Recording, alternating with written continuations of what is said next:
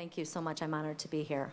I think, like many of you and many of the voters I meet every day, I was tired of political powers that be, the ward bosses, dictating not only the policies, but who should actually run for office. So that's one thing. I also found it disheartening that a lot of our elected officials were not acting as true public servants and representative of the people. And I think that's something that inspired me really to run. I know that government and politics can be used to do public service, and unfortunately it's not always that way. So I'm running to change that, change the culture of corruption, kind of bring government a little bit outside, out of the back rooms and out in the open where it belongs. And I'm not naive enough to pretend that I alone can do that, but I definitely have seen on the north side and elsewhere and throughout the state that we're slowly getting to a place where we do see more independents and progressives running and winning. I guess I first knew I was a Democrat somewhere around second grade, and for those of you who have math skills, you can figure out how old I am. But in 1976, Jimmy Carter was running for president, and we had a mock election in our class, so we got to choose if we wanted to be a Republican or a Democrat. Obviously, everyone wanted to be a Republican because the elephant is so much cooler than the donkey. But I personally, a couple of girlfriends and I decided to be Democrats because we thought Amy Carter was so cool. She was about our age with the pigtails and the freckles. We wanted to be just like her. So that's how it all started. But I did continue to be active in the Democratic Party. I was a page for the Iowa Democratic Caucus, actually, in high school, which was an amazing opportunity to first get the feel of a state legislature. And I worked for a groundbreaking woman named, I don't know if any of you are familiar with Iowa politics, Minette Doderer. She was just an amazing woman, really taught me a lot about, what it's like to be a woman in politics back when she started in the 70s. And, there's a lot of positive changes, but we still have a long way to go on that front. But she was really influential for me in the early years. I went to University of Iowa, worked for Dukakis there, was involved with the student newspaper there covering the political beat, which was pretty exciting. From there I went to law school and at Drake University in Des Moines. And I got pretty involved with politics there as well. I was a member of the more progressive organization in law school, and there were like 4 of us. Whereas the Federalist Society had like 30 members, and they all loved Rush Limbaugh, and it was crazy. And we'd have our little pizza parties. There'd be 3 or 4 of us, but it was a fun exercise in advancing your goals. We always did a voter registration drive, and it was a great experience, kind of starting from the ground, bringing an organization up. In 1992, I got involved with the Bill Clinton campaign, and I was a young person in politics. It was such an exciting time.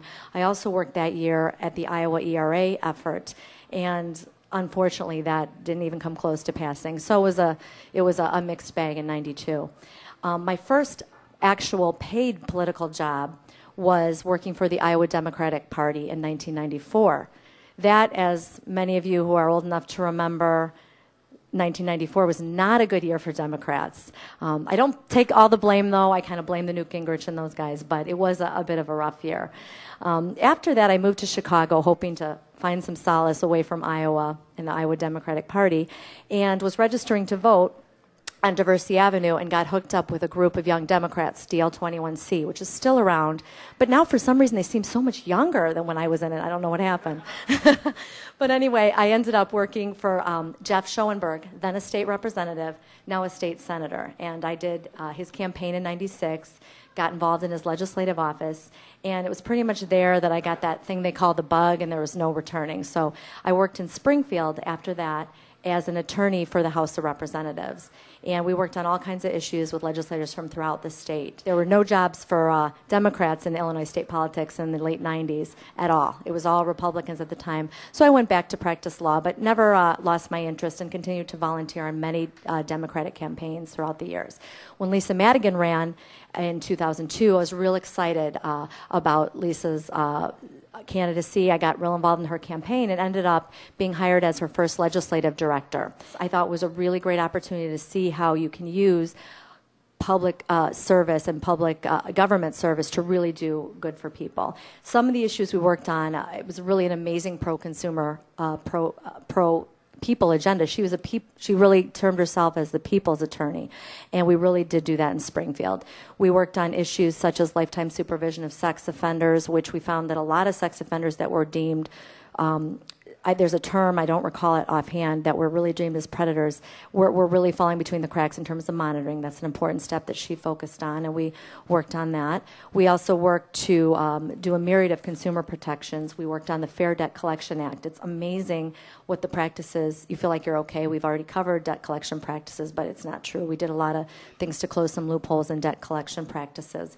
I know healthcare is a big issue for you. We didn't address the single-payer issue per se in her office, but we did focus on a package of bills.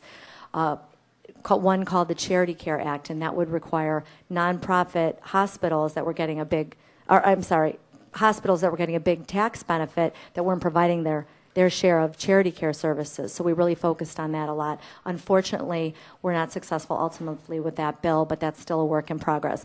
The other bill that worked with that, though, streamlined hospital billing practices. We talked to one woman who testified who had a hospital bill, literally, she brought in this high for her husband being ill with cancer. So we were able to do a lot in terms of streamlining and making things just more consumer friendly. And I had the opportunity at that time to really advance the bills. So from introduction to passage to lobbying the bills on the floor, working with members on both sides of the aisle, really had real life on-the-ground opportunity to work on legislation and see the positives that you can do for people in the General Assembly. You know, as part of this job with Lisa's office, I was able to work and fight the special interests every day. And many times we succeeded through hard work and coalition building with many of the members of the General Assembly that you guys know real well. The three things I think that make me most qualified, kind of threefold. First of all, I am a true independent. No one put me up to run. No one is dictating how my campaign should go. No one will tell me how to vote. It doesn't matter who writes me a check, who endorses me. I'm answerable only to the voters. And that feels really good to go to the doors or at the L stops, look someone in the eye and tell them that, because that's really the truth. I would not be working this hard and going without sleep and food and everything else if I had to vote the way someone else wanted me to. And so it feels good to be an independent, and I wouldn't have it any other way.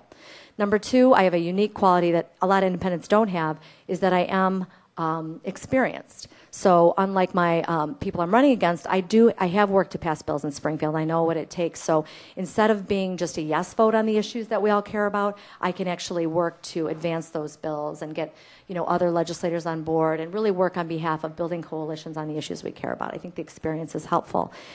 Finally, I'm asking for your endorsement too, because I really think we can win. We are truly going against the machine in this race, and I knew that. If I didn't know it before, I knew it before. But I knew it Saturday when I was walking a precinct and I was talking to a great guy. It was right on the corner of Irving and Rockwell, that precinct there in the 47th Ward. Talking to a guy who was a retired city worker. Nice conversation. He ended up agreeing to support me. He thought he and his wife would be real supportive of me. I live just a couple blocks away. And as I was wrapping up my conversation with him, a truck pulls up with three big burly guys, nothing against big burly guys, but with signs from one of my opponents, promptly placed one in his yard. And I said, "You're not going to take one of my signs?" He's like, "Signs don't matter. We put those there every year." So that really was the machine at work, and we are really running against the machine there. But the difference is we can beat the machine in the 11th district. We can do it. We're getting momentum. We're getting people coming off the street to work for us, and it's a really exciting time.